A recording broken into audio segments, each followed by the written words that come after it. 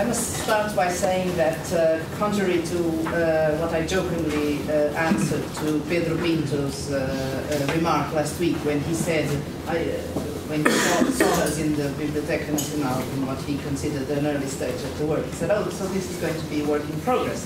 To which I said, no, no, it's going to be final work and definitive conclusions. But of course, this is not final work, definitive conclusions, not even work in process. This is an embryo, an idea, and a sampling, as the title very carefully already anticipated 2 months ago. So this is why, consider that as what it is, and this is why I thought it would be useful to bring this to you today. The first basic idea was to gather someone, me, who had some experience in working with the man in Alcobaça from my previous life when I had time to do research. With these men in their work as judge delegates and executors of papal sentences, i.e. as active members of the juridical community in the Kingdom of Portugal of the turn of the century, 12th century, of course.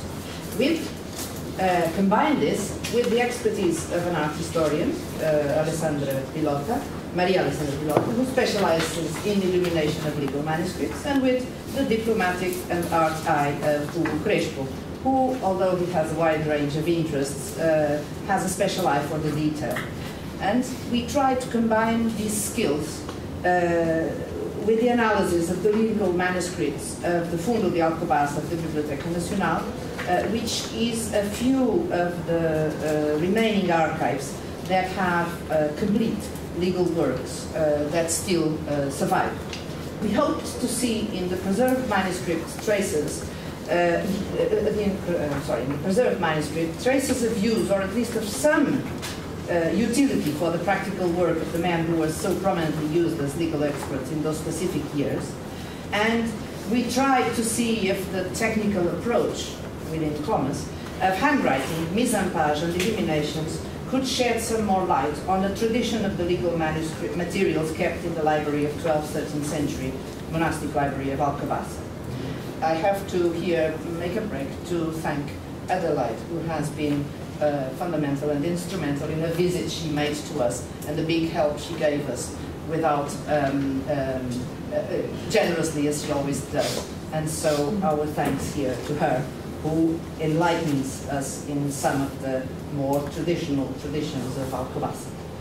We were therefore looking for manuscripts from the 12th and 13th century which could represent the materials at hand for those involved in the cases, and see if we could connect them with the men we know worked there and to their use of the manuscripts. Behind us, and in what concerns the library of Alcobaça and its holdings, the works of Isaías da Rosa Pereira, the catalogue of the Alcobacenses, and scattered articles and references, as in Putner and Charles Duggan, and obviously in Garcia, and then in a more, in a smaller way, Aires do Nascimento and Saúl Gomes. So difficult choices had to be done, and the time we have is short, divided by 3 is much shorter. We will therefore give you a brief overview of the work we did. First we'll look at the men, then we'll look at the legal manuscripts, and then we'll try to finish with some finishing clues, or should I say with some initial remarks, to try and debate what we found and what we want. Let's start with the men. Every student of Innocent III who has read Tillman's book on Innocent III, of course, has heard about the alleged preference of this Pope for Cistercians as the mediums, the mediators, the best prepared ecclesiastics for the implementation of his reforms. Of course, Innocent III, being a theologian himself and with some knowledge of law, might have been somewhat disheartened in his preference by the slight drawback derived from the fact that the Carta Caritatis explicitly forbade monks from wandering outside the monastery. That if the example of one of the most famous of its founder's father, Bernard, was anything to go by, then surely Innocent III couldn't have hesitated much when considering Cistercians for the role of judge delegates and commissioners, arbiters, or perhaps even legates. Alcobaça was a Cistercian house founded by royal will in 1150, on the aftermath of the conquest of Lisbon, and surely bears evidence of this considerable legal activity and expertise during the pontificate of Innocent III and beyond. Harsh as the rule might have been in theory, and even if we do have plenty of evidence that Alcobaça was also in an isolated place and with very relevant impact in the landscape around it, space, in rural and dominial terms, a considerable part of its white monks were not confined to the walls of the convent, even if they weren't dressed in white probably, or its lands. They were actively involved in the proceedings of law and played a major role in some of the most important cases of the turn of the century, acting on behalf of the monastery, on behalf of the Pope, and on behalf of the king. Alcobaça, as I said, was a royal foundation. The abbots of Alcobaça, during the reigns of the first 4 kings of Portugal, have been fundamental in many aspects. Alcobaça was to be the chosen place of burial for Alfonso II, Sancho II, and Alfonso III, which is saying already a lot. But the importance near the kings is emphasized also in kings previous to Alfonso II, since we know that Sancho I's closeness to Cistercian abbots and houses, he makes the abbot of Alcobaça one of his will executors in his times of trial during the 1210, 1211 period, with whom he's infighting with all his nobility. And the abbot of Alcobaça never seems to leave his side. He's one of the will executors, and he's one of the ones who is always faithful to Sancho I, who also grants extensive grants not only to Alcobaça, or surely to Alcobaça, inclusively in donating, I don't know with which authority, one monastery, Seiza, to the abbot of Alcobaça, and inserting all its belongings into Alcobaça. So the evidence we have as legal experts for these men is mainly concentrates, and you will see that from the handouts that we passed to you, mainly concentrates in a certain time. In order to express visually and save time and words, I hope, the importance of this man at this time, I tried to translate it not only into the tables you have, but mostly into the graphics, which are the quantitative result of the evaluation of their role as papal appointees and judges delegate and executors, but mainly we know them better because of collecting evidence for witness inquiries. 2 of them explain. If you look at the graphics in the handout, 2 facts become apparent. 1, the almost monopoly they have in the brief period of 1198 and 1203, and their almost total disappearance after that. Their almost irrelevance as papal delegates during Honorius III and further on. Of course, like most graphics, these need contextualization. The reason for Alcobaça's protagonism, as well as for the quantity of times they were nominated as papal judges during the years 1198, 1199, have basically 2 names.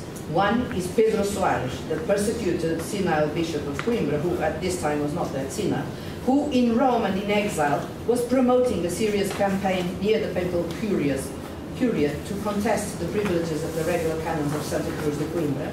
And the second is named the unending quarrels between Santa Cruz de Coimbra and the episcopacy of Coimbra, which had their climax precisely in those years, was Innocent III didn't pass his final sentence, a first final sentence in 1203, cum olim, and the second final sentence of 1206, another cum olim, this time definitively.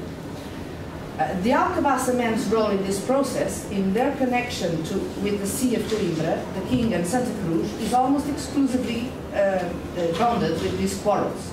Through the extravagant quantity of letters issued by Rome commissioning the Cistercians of Alcobaça to pass sentence on small topics that then compose a big case with lots of items, and then finally in the years 1200, 1201, they were commissioned to raise an inquiry to witnesses who would inform this final sentence.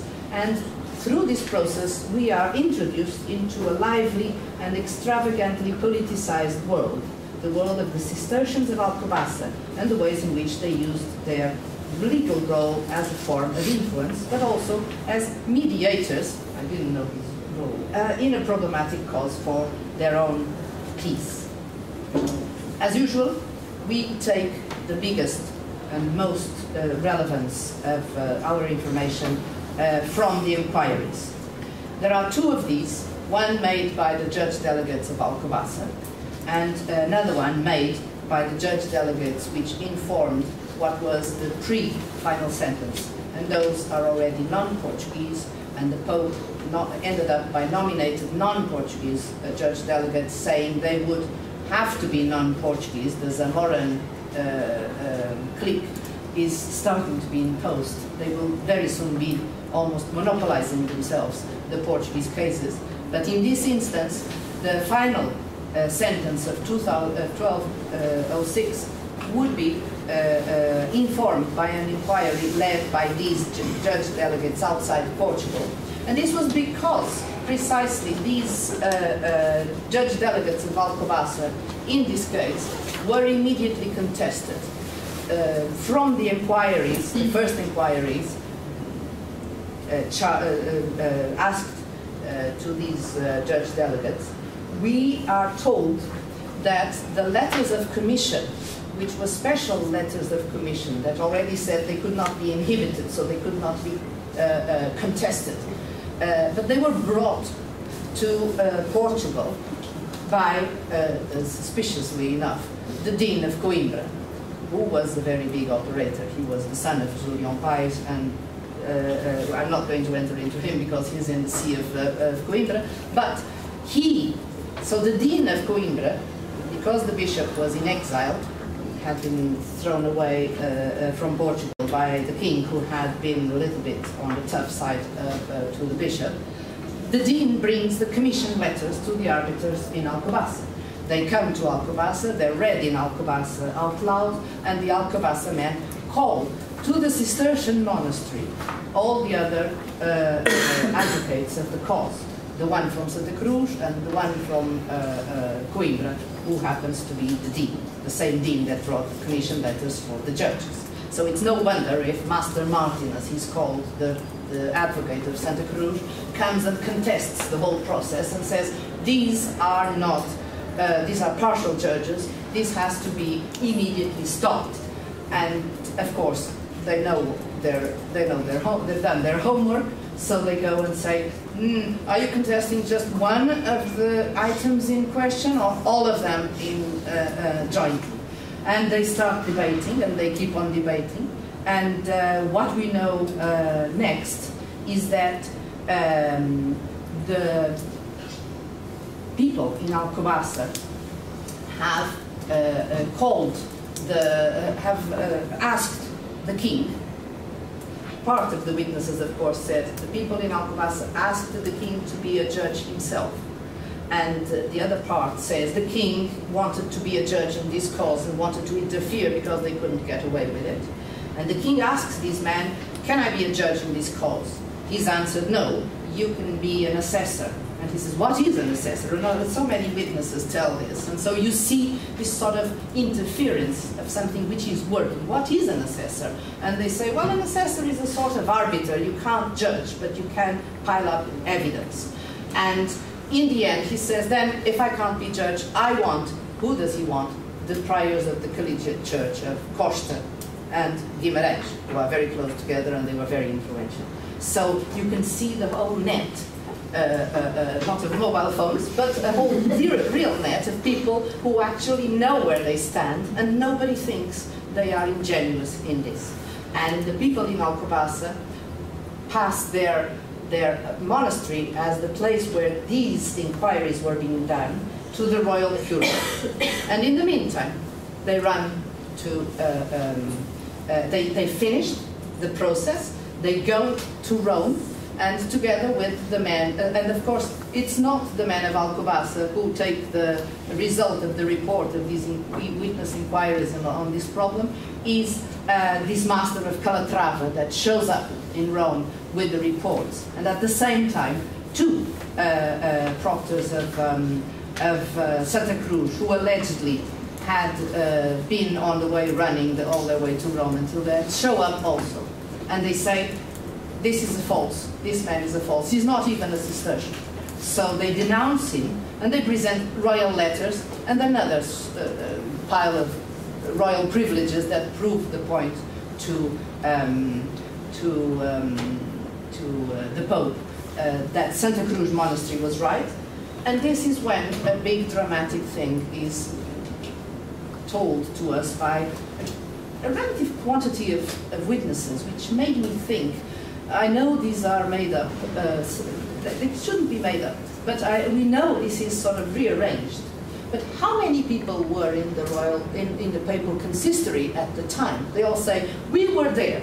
We saw this guy arriving with the document. We saw the judge delegates of Coimbra, and we saw the Pope claiming to the judge delegates of Santa Cruz, this is a lie. You're lying. I'm not taking any of these documents. I'm fed up with this. And then they started talking, and the Pope says, shut up! And you can and the quantity of witnesses that repeat this same story is quite impressive on both sides. This ends, of course, in the process going backwards again, and then finally delivered to the Zamoran and Forense and Salamanca judges, who were deemed a little bit more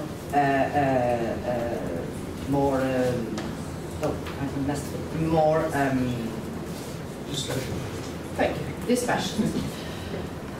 In all of this, we can see them operating. We have the litis contestantio, we have the letters that are inhibiting any more commissions, we have all the legal expertise in place, and we see them operate, but we have none whatsoever document with references like the sermons of Anthony, or like the case being deployed for the nuns of Lorval. We do not have any legal quotation in these processes. We have witness inquiries, we have the letters of commission, we don't have sentences passed except by the Pope, and even those, they do make a good history of what happened, and so we can reconstitute the whole thing, but nothing is actually what one might expect, which is, thank God, they're quoting a legal book which actually exists in Alcobaça. So, although it's no wonder that their library was well endowed in legal books, they're not exactly what we were, they didn't provide, at least until now, any evidence of any other usage apart from the fact that they knew their business. But there is no direct quotation, and the books we have do not give us do not interfere with the other sphere, although it is possible to say a lot of things about the production and about how Alcobaça was actively working in their production in these early days. And so, in order not to waste any more time, I pass on to our next speaker. Sorry for taking too long. Okay, well, from the Abbey of Alcobaça for the 12th and 13th centuries, Isidro was a player working on surviving canon law books. He mentions Alcobacenses 144, 173, 201, 365, and 381. So they contain legal texts such as papal decretals collected by canon lawyers in this period, their comments or glossae, and special collections of papal decrees relevant to the community of Alcobaça. But let's start with this Alcobacenses 365, which is an incomplete copy of Burckhardt's of Worms Decretum, whose original was finished by 1023. Although not dated, the manuscript has a colophon with the precise indication that it was copied in Alcobasa's scriptorium during the government of Abbot Martino I, and probably between the 70s and the 80s of the 12th century. A large and deluxe in volume, it is unfortunately incomplete, the quires spanning from the 1st to the 23rd having disappeared. Such a big format is very similar to the large in volume typical of legal collections like Gratian's Decretum of circa 1150, the famous canonical collection that was compiled more than 100 years after the one that we are dealing with. Considering that Burckhardt's collection was in a certain way supplanted by Gratian's work, it is puzzling that the Abbot of Alcobasa would put in this occasion such great material and economic effort into the copying of this manuscript, especially given its large format and sumptuous, time-consuming, illuminated display script, the capitulares. This can perhaps be explained by the exhaustive and comprehensive character of Alcobasa's library, canon law holdings, and the ideal juridical library which served as its model. Although the quality of the parchment used throughout can be considered of a high standard, a number of quires, mainly the original 28th, uses pieces of parchment of lesser with the signs of the extremities of the animal, the shoulders. In the folding process and in the composition of the quires, this position of the membrane always follows Gregory's rule, flesh facing flesh, hair facing hair. The pricking, that is the markings which enable the setting of the writing frame, was done in one single step, most probably with a sharp metallic pointer slightly wedge-shaped, of a compass, and without the help of a ruler, and using the inner margin of the quire as a guide, traversing the first folio of each quire through to the last, which was always the fourth. It's made of quaterniones. In one case, at least the 29th quire, two different sets of prickings were made, so that near the fore-edge we can see two lines of prickings, one made from the first folio of the quire and the other from behind. This procedure of pricking the entire quire at once can be better observed in the 34th gathering, where near the inner margin a double erroneous line of prickings can be seen. The same type of pricking present in this manuscript is also observed in Alcobacensis 339 and 340, which contains Pretus Domestos Historia Scholastica in 2 volumes. The ruling, unlike the pricking, which was done with the quires closed, was then drawn with a dark pencil on each face of the bifolios when open. Several hesitations, double ruling, and even corrections on the writing frame, as we can see here and here, do occur, especially in this last case, in conjunction with its alteration in the middle of the writing process. Makes me think that the ruling of a page in this precise manuscript was made just before the copy of the text itself. This can hardly be considered a normal procedure. Curiously, the first line of text of each page is always copied above top line and not below it, as had become the norm precisely in this period, and using it as frame. So you can see the first line is always above top line. And this occurs in other Alcobacenses from the same period. Apart from flat color initials after alternating in green and red, a more complex illumination occurs in some chosen capitulares or display script, as you can see here.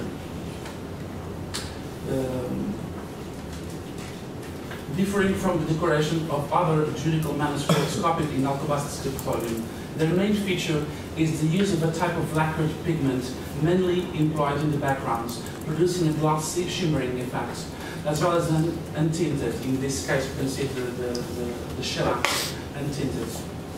The usual combination is a shellac background where a phytomorphic letter is drawn in a dark brown with a fine brush, is then decorated with the vibrant contrast of green and red, and finally highlighting on top of the shellac in a silvery grey and white tempera, as we can see here. As evidence of the final stages of its production and quality control, we can see that all of the codex was thoroughly amended, first by adding the correct reading near the margins, outside the pricked area, both near the foredge and closer to the inner margin, in a smaller script, probably by a legal expert or even a revisor, and then stripping off and correcting the text. In Alcobacenses 173, we find a compilato prima by Bernard of Pavia, a compilation of circa 1192, here preceded in this precise manuscript by the 71 canons of the Fourth Council of Lateran, followed then by some smaller texts containing several papal bulls with important privileges to Alcobaça. Apart from its decoration, which clearly belongs to a precise type used those years in Alcobaça scriptorium, as Alexander Garota will show us, from the material point of view, this manuscript, in my point of view, has little to do with others produced there in the same transitional period from the 12th to the 13th centuries, that is, in the heyday of our Iuris Periti.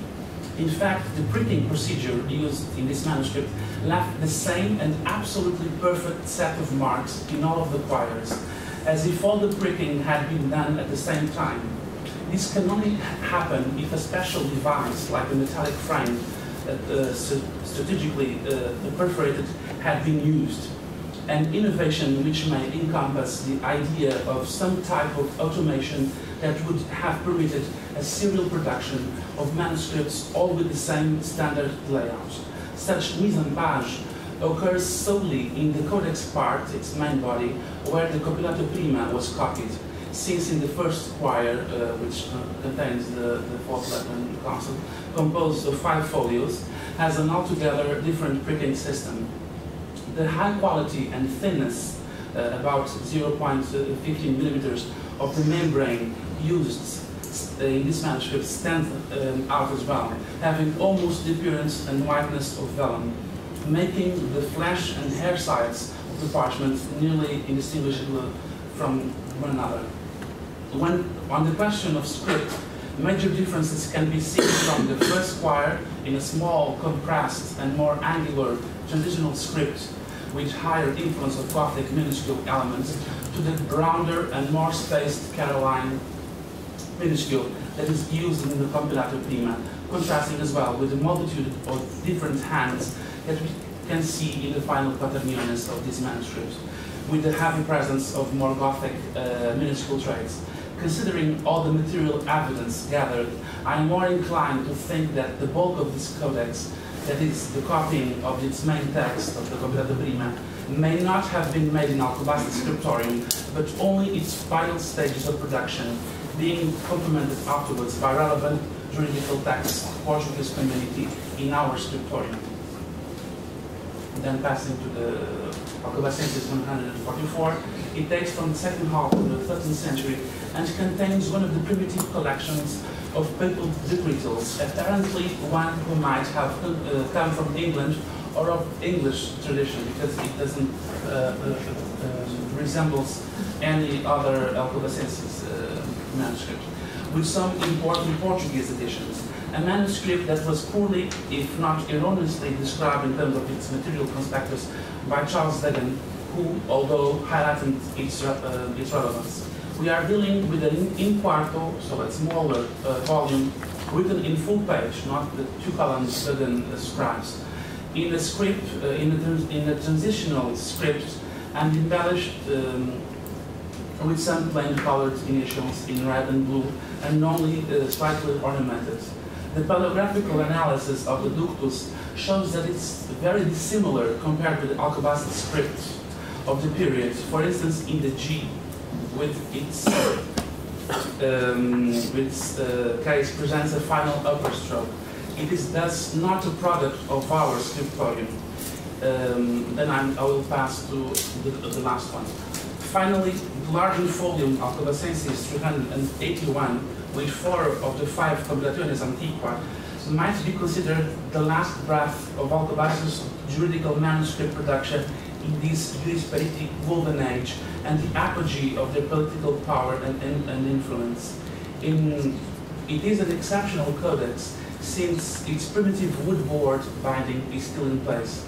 Judging from the traditional script used from Caroline minuscule to Gothic textualis of a small module and then the glossary, which is even more minute, and the higher presence of Gothic script elements, we can conclude that this manuscript, composed of squires made of 5 folios each, was copied in the first decades of the 14th century.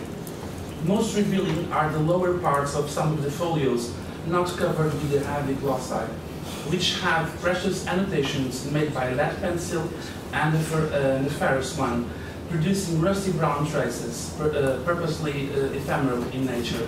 The same rusty pencil is also responsible for some small curious scribbles, like a hand with 6 fingers or a goat's hand, indicating long periods of intimate contact between our legal experts and the canonical codes which they needed to resolve such delicate and complex cases. So, my part of the intervention concern only one of the manuscripts that we have studied in these 2 months. The reason is that this manuscript, that is the Alcobassa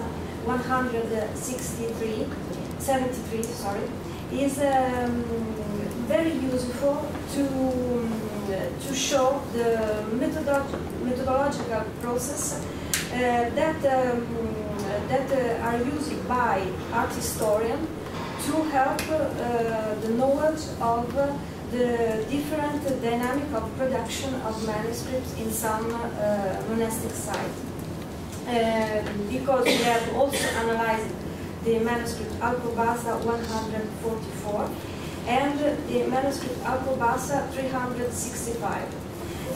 These 2 manuscripts, the first one probably is not made in Alcobassa because the decoration is very different from all that is produced in the monastery. And the second one is sure made in Alcobassa.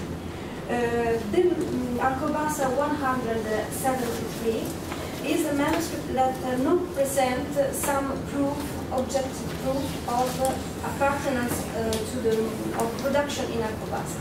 So we are not sure that this manuscript is produced in Alcobassa. And the analysis, stilistical analysis, it's very helpful to connect this codex to other manuscripts produced in the monastery. The decoration is very simple and mise-en-page too, and it's very useful to the use of the lecture of the manuscripts. And is composed by simple decorated initial made with the brush. And it's very interesting to note in this initial E, that is the first important initial of the manuscript, the use of gold. And it's very interesting because it means that the manuscript was considered important, also materially, with the use of a very precious material. And the part that is more decorated in the manuscripts is the part that concerns the first compilation of legal text. That is the most important part. The first part, with the canons of the Fourth Lateran Council, don't present any decoration. The part also interesting in this decoration are the pen flourishing with decoration extension that you see in the body page of this first page, and that are very typical and very special, and present colors like red, orange, yellow-orange, and this motif, decorative motif, very different. Cluster, floral motif here, and motif like also the tip of an arrow. And this is very particular. In this context,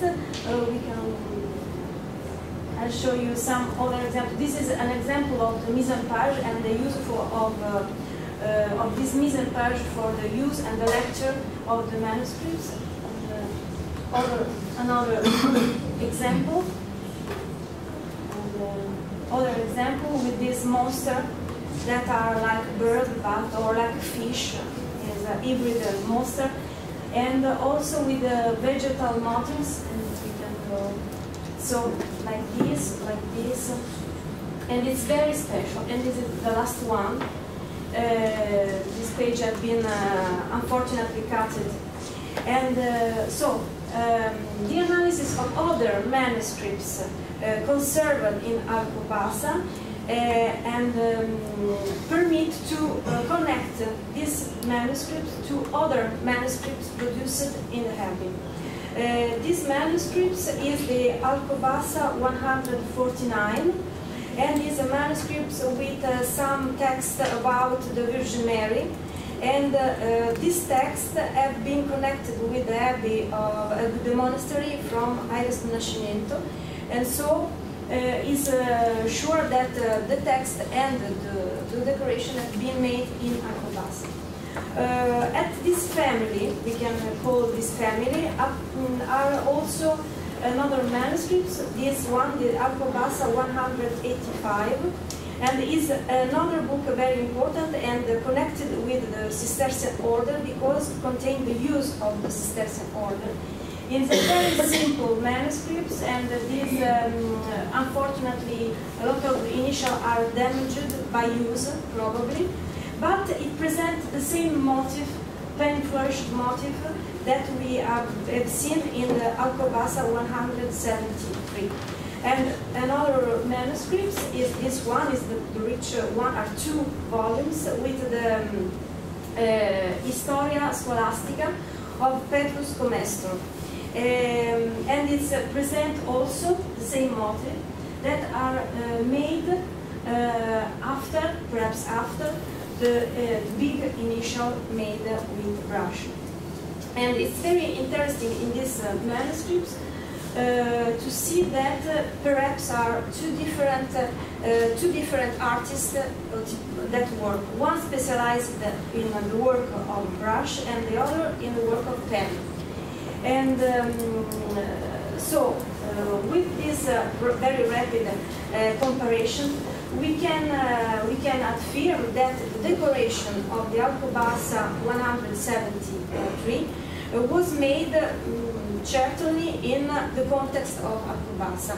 Also, if some paleographical analysis of the manuscripts, like Ugo has said before, seems to show that the manuscript perhaps has not been written in Alcobaça. And this phenomenon is not so strange, because there was a lot of manuscripts that comes in a site from another site, and that receive the decoration, illustration in another place from the place where they was made. I stop here, and I think that this manuscript is interesting to understand that these artists decorated all the manuscripts, not only one typology, but different typology, with the same style and with the same way. So just to make the finishing touch, as I promised, I apologize for having taken too long. We were very strict and wrote 3 pages each, but of course all 3 pages go very far away. It's like the delays of law, but in this case the delays of the only excuse is that we're 3. But I would still like to add that in the middle of these 3 manuscripts which we have seen in detail, the Burkhardt, what we call the 173 and the 381, can be said to be Alcobaça production. And in their contents, we count, as we said, not only the canons of Fourth Lateran, also the Compilatio Prima, all the compilaciones between the first and the fourth, and a lot of copies of decretals from Alexander III to Honorius III, which are basically either privileges to Alcobaça of relevance, if you consider they were given in the 20s, in the 1220s, when there were problems with the religious, or also an interesting detail is that the Alcobaça 381 that has the compilatio, the four compilaciones, has a piece in the middle, very, very hidden away, which is the super speculum, which, as everybody knows, is a bull prohibiting ecclesiastics from studying law. So it's interesting that it shows up in this context. It shows that they had some purpose. The other important thing is this, codex, which we have analyzed, the 144, which Charles Duggan described in detail, ascertaining that it's a collectio primitiva, so it's not as a very normal thing, and it describes it to the family of the French and the Tortosa collections, and furthermore, it's not an inbred production, but it might have come with the first settlers of Alcobaça or being copied at that time, and that one also has the canons of Third Lateran. So all this together, a production of these late 12th and early 13th, shows proliferation of these materials, which sort of combines with the work we know that these legal experts were doing, even if they shouldn't have done. This is a case in which we possess both. In the case of the regular canons and most of the seas, we do not possess anything but fragments that ended up in bindings, later bindings. We do know they must have had it, and when we have wills, which fortunately we have for secular clergy, we know much more of what they used, although we have no remaining evidence. So, on this tone, apologizing for taking too long, we finish.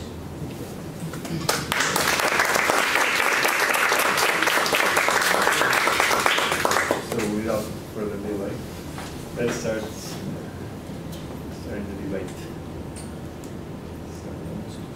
There was a letter, wasn't there, to response from the Pope, was it Honorius or Gregory early on, from the abbot of Alcobaça, asking not to be made to deal with, not to have legal commissions entrusted to him or his community. Yes, I don't know, because you told me this yesterday, and I had all my materials at home, and I couldn't check my Gregory IX's materials. It's not in Honorius III. I checked that, I could check that, it was on my computer. But it is probably true, because they do disappear in a very... They do disappear in a very sharp form. They reappear, and that's why in the handouts I've made one of these graphics analyzing the letters of commission year by year. And when they reappear, it's in important cases. So you can connect the disappearance and reappearance with the cycles that their influence near the kings must have had too. But I think there was a tendency that perhaps the inclusion of super speculum here has something to do with it, to turn down to agricultural and scriptorium activity. I don't know.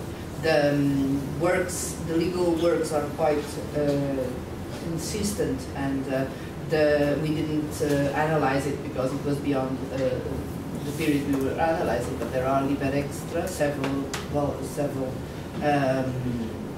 copies with cut illumination. Someone took the illuminations home.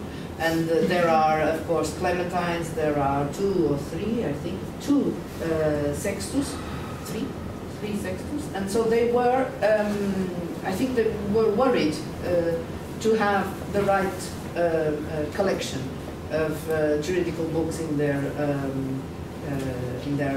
original library.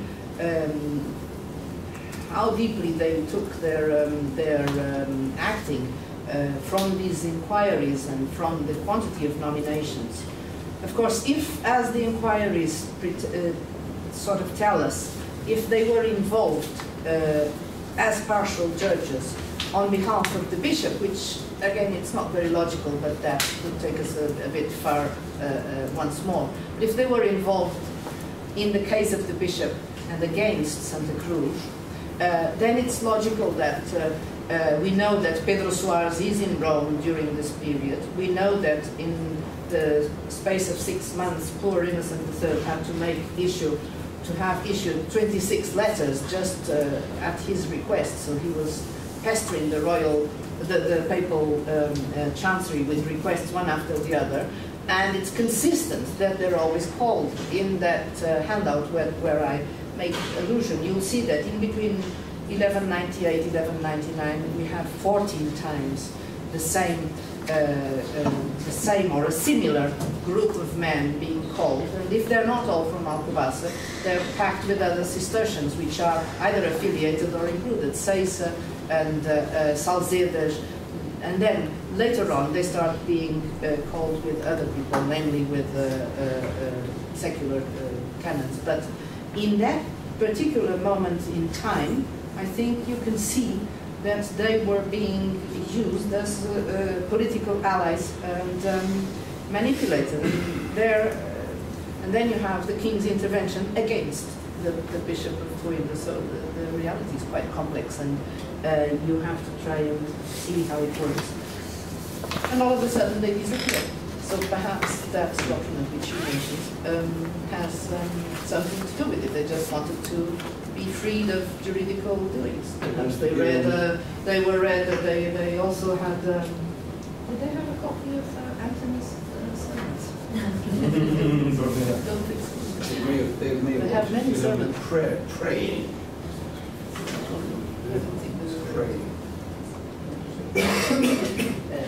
J'aimerais dire quelque chose, mais não sei se posso falar em francês.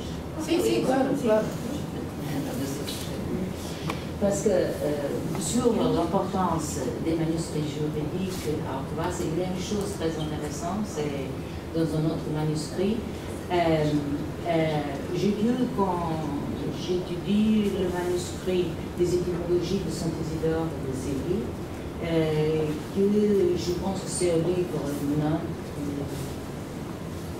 9e livre, qu'il y a la représentation dans la consanguinitatis, dans 3, qui est fait d'une manière très importante, surtout qu'il paraît un impérateur. Et à cette époque-là, les arbres consanguinitatis, il n'y a pas beaucoup de manuscrits où il y a un roi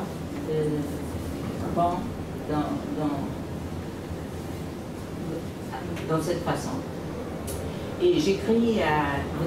José Matos à demander qu'est-ce qu'il pensait, parce que c'était curieux qu'un manuscrit comme ça, qu'on sait qu'il s'est consulté comme livre juridique à cause de l'annulation des mariages et qui pouvait être consulté par des juridiques. Pourquoi il y avait cette importance dans un manuscrit qui n'avait pas, et dans un fond, on ne fait pas beaucoup d'un livre comme ça. Il m'a suggéré quelque chose d'intéressant, et c'est peut-être Alphonse deuxième, oui, et qui peut-être même le chancelier Julien, peut-être il pouvait voir ce manuscrit. Si les dates sont avec coïncidence, ce manuscrit pouvait être consulté par les francs juridiques à cause de ça. Et ça peut justifier l'importance qu'il donnait à un roi si important est fait d'une façon très byzantine, avec construit avec une peinture qui n'est pas très fréquente en Croatie, mais on sait que ce manuscrit c'est alsaciens. Et si on fait même, si on peut comparer avec le manuscrit de Sainte-Croix, c'est un manuscrit très simple, avec des petits ornements, et qui copie un texte ibérique, et puis on peut voir qu'il y a encore de l'art du Xe siècle. Et pourquoi savait ce roi si important et qui avait comment on se dit, qui avait une tradition des manuscrits du sud d'Italie, un peu avant du XIe siècle et XIIe siècle. Je ne sais pas. Le chancelier Julien est toujours présent dans ces cas dont je parlais. Il est même le conseiller du roi. Le roi, dans certains cas, on nous dit que le roi a demandé qu'est-ce que je fais, et le chancelier lui dit c'est meilleur de trouver des garanties, qui c'est une chose un peu du droit féodal. Alors, c'est l'intromission de deux systèmes. Le chancelier lui dit trouve 12 hommes qui peuvent servir de garantie et des propriétés pour ce que tu vas faire.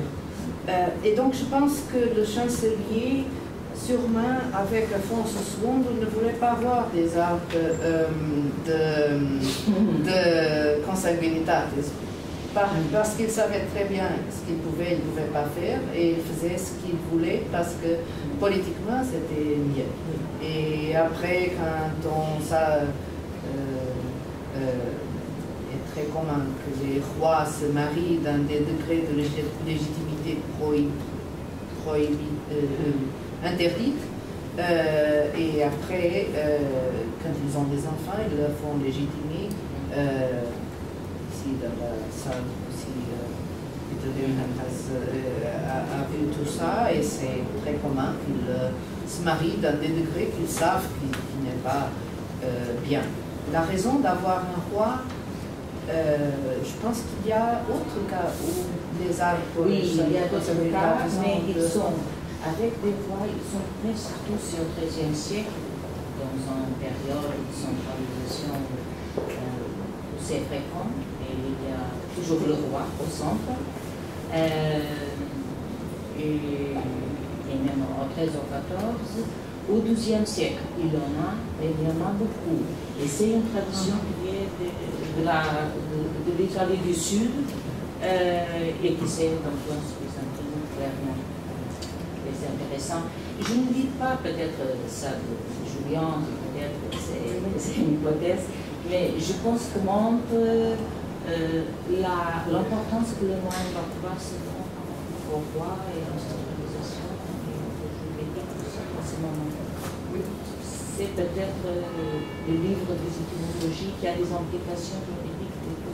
Moi, je suis un peu contre l'idée qu'il y a une centralisation avec Alphonse II. Je pense qu'il y a des tentatives et des idées, et bien sûr, tous les rois dans ce moment sont en train de faire ces procès de croissance de pouvoir.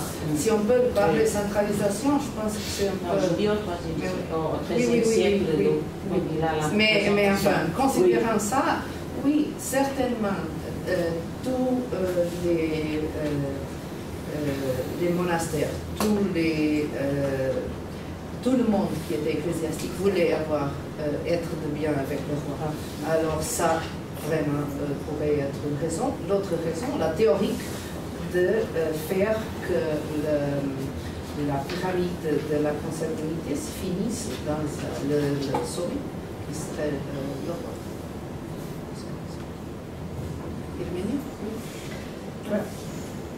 I have a question.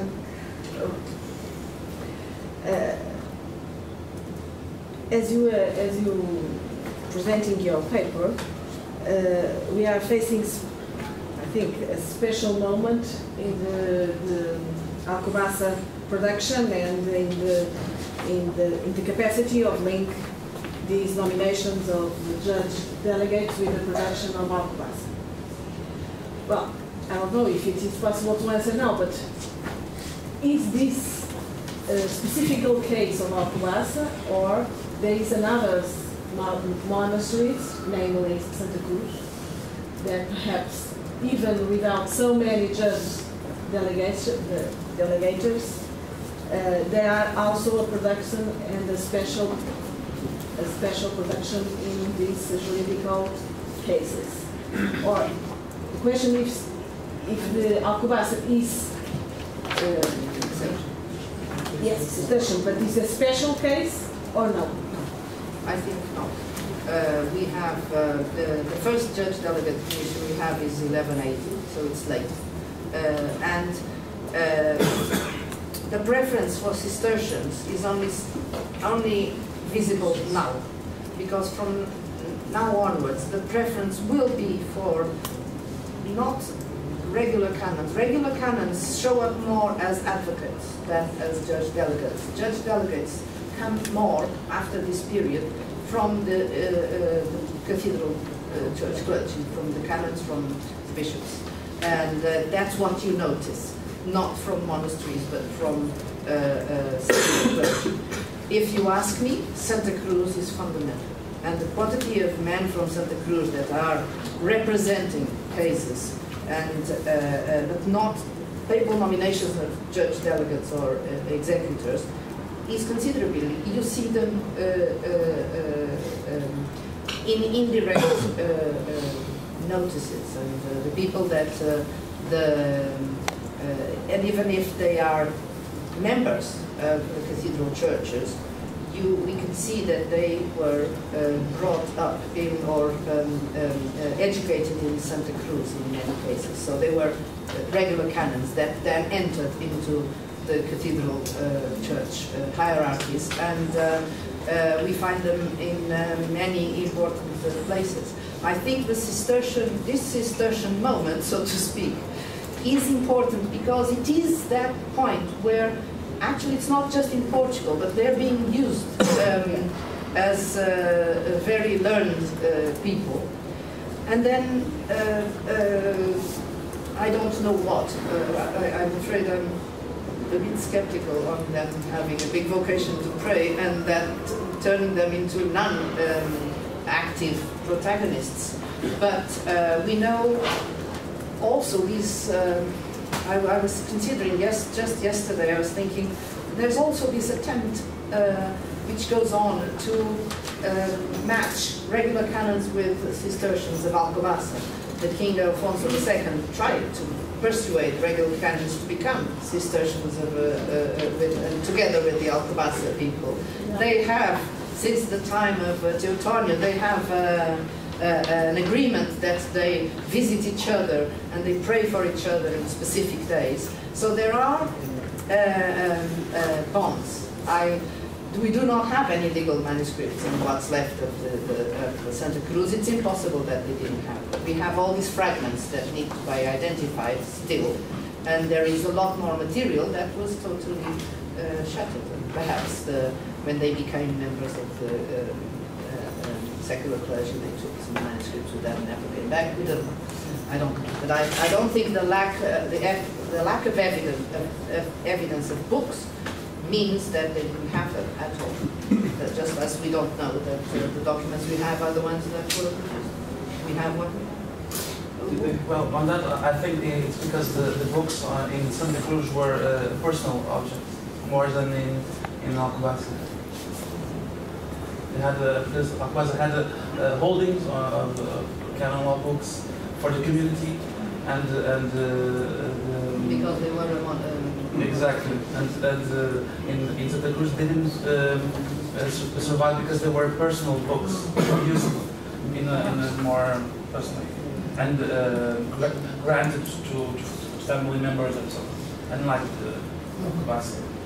So I think it's why we don't have those manuscripts. What about the paleographers? What do you want to say? The diplomatists. You've been chatting. Well, I had just a question.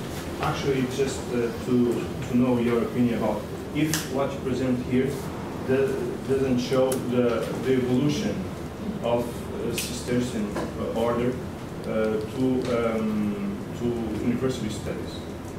Because I always read that there was a change in the position of the order to university studies. In the first period until the middle of the 13th century, the order wasn't very keen on those studies. It wasn't very favorable to it. And from that middle of the 13th century, they go with the flow, what we're doing at Barrett and everything. And they founded the Cistercian college around, I think, 1245. And here we have the news of the school of Dom Prestevo. And I'm thinking if what you present doesn't constitute an example, because what you produce here, I'm thinking not something that it's all the monastery. They are figures, they are persons. I'm not sure if this corresponds already a big interest in university studies. And the second part is already different. You see, these examples that they came after that second period, I think. Which example? These manuscripts. They're all after the two of them are before. One is from the 12th and the other two are from the early 13th, we think. And the other one is the 381 is the later one. Is the later one. Yes. Okay, so the other ones are before. Isn't it the case that... But I'm not sure, I'm just asking. No, isn't it the case that Cistercians were recruiting their members from older people, let's say, that they are not recruiting youngsters at the lower levels. They are recruiting people who may well be graduates. Okay. And this is certainly a pattern in other parts. And it may well be that these people we have here have been through the university. But not as a Cistercian. Not before. Okay. Who knows? I mean, they're just names. But that at least that would be consistent with experience as well. Yes, and we do not know about that. It's the same thing with 144 that have the primitive collections, with a huge quantity. Charles Duggan has analyzed that very well. He has a huge quantity of decretals of Alexander III to English cathedral churches. And therefore he thinks there's an English influence, and he thinks it was recopied in Portugal because there's one bull of Alexander III to the King of Portugal, so they must have copied it here because it's in the middle of all the others, and there is some material usable for the Cistercians in Portugal. But it may very well be that it derives from, just like the life of Thomas of Canterbury has one of its early examples here in the monastery of Alcobaça. Perhaps that influx of people coming from, namely from England, and namely staying over after the conquest of Lisbon and keeping loans. There are all possibilities, and so I think the influences might be multiple, not just from one place or another. And we always tend to think, oh, they had French influence, they had southern Italy, they had English. No, why couldn't it be influence from all those environments? In fact, does the history of art then help us in that case? Seeing that, well, you could establish that this was made in Alcobaça. yes, So that's there's some distinctive features. That's what was possible to be done with all but the 144, because although in one of them, the 133, as Rupo pointed out, the lettering of some of the quaterni, the choirs, is different. The decoration is similar. So it could have been a double stage of composition, and then they're all packed together in different things with different letters and different decorations, but they do all, except the 144, the one of the primitive collection, they do all have a distinctive mark of having been produced in the scriptorium of Alcobaça. Exactly. And this, they agreed, I'm an ignorant in these things, and then Adelaide also. But all those features, does they point out to a foreign influence or not? I don't. That's what I'm asking. We like to think it's a Foreign influence, it's Okay. English influence in the case of the 144, and French influence in all the rest. That's why you guys can characterize as being made at Alcobaça. So these features are Alcobacian based, Yeah. but they suffer certain influence from Of the march, like that's why that's every center. because Alexander knows a lot about it. Apparently, yes. Mixed. No. Production of home production. Again, but the influence of their home production came from where? That's why I'm asking. France? It's a question for the art historians, how it's decided to be lost in the book. I've noticed that in the first manuscript you showed, we see the letter C, I think. And I've noticed that it has some sort of irregular colored background. And I wonder if you have an answer for that, the previous one. Well, that's very typical of Santa Cruz as well. It's a very Roman. Yes, and we have that in Urban as well, as you know. Yeah, it's very odd, but it's a type of decoration that some manuscripts produced in Alcobaça presents, different from the ones that Alessandra has studied. But it's more archaic. Yes. On my point of view. Yes, it would be more Hispanic, I would say, probably. Yeah. The other ones are clearly more Spanish. But the person realized knows everything, because Santa Cruz has lots of this kind of capitulars.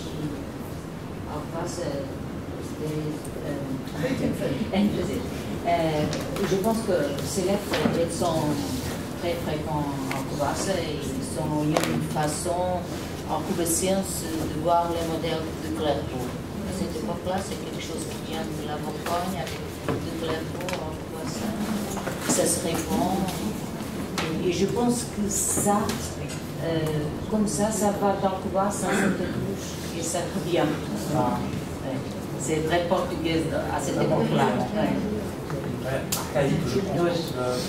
Oui, parce que tout le roman, l'art roman en Portugal, c'est tardif à cause des conditions historiques, je pense.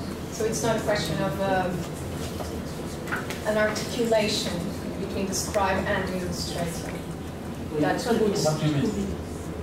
I just wondering if that irregular structure could be a symptom of that or not. Well, it has not, well, it has something to do with the C, with the format. Because as you can see, it almost frames the ductus of the letter. Exactly. So it's in a very compartmentalized way. Okay. Very odd. I just have a little question. Are those cases of domestic that monks that were recruited Documented after they had been in the Paris University? Are those cases of domestic? Do you have any cases that you are sure they that wouldn't have gone to Paris anyway. Not at this time. Not for this purpose. I think juridical training was not in Paris at all. If you wanted to be a jurist, you would go somewhere. Yes. But there, but South of France, and then later on to it. but Alcobaça does recruit monks that are adults. Yes. Do you have that documented for the 13th century or They could go to the college. They show up. Well, I mean, that was what Lacazette had elsewhere. The Clerc wrote about that. And it would be reasonable to assume something, so that I don't see any evidence of that. No, there is no evidence. When they show up, they're already there. They don't tell us this. I wish they would tell us he just came into the monastery, just arrived from. Sometimes in the inquiry, he said, "Well, he was out 3 years studying in Bologna," but that's not this. So I think by the hour now, some appetite grows upon us talking about this subject. Sorry, I couldn't get a better transition. So.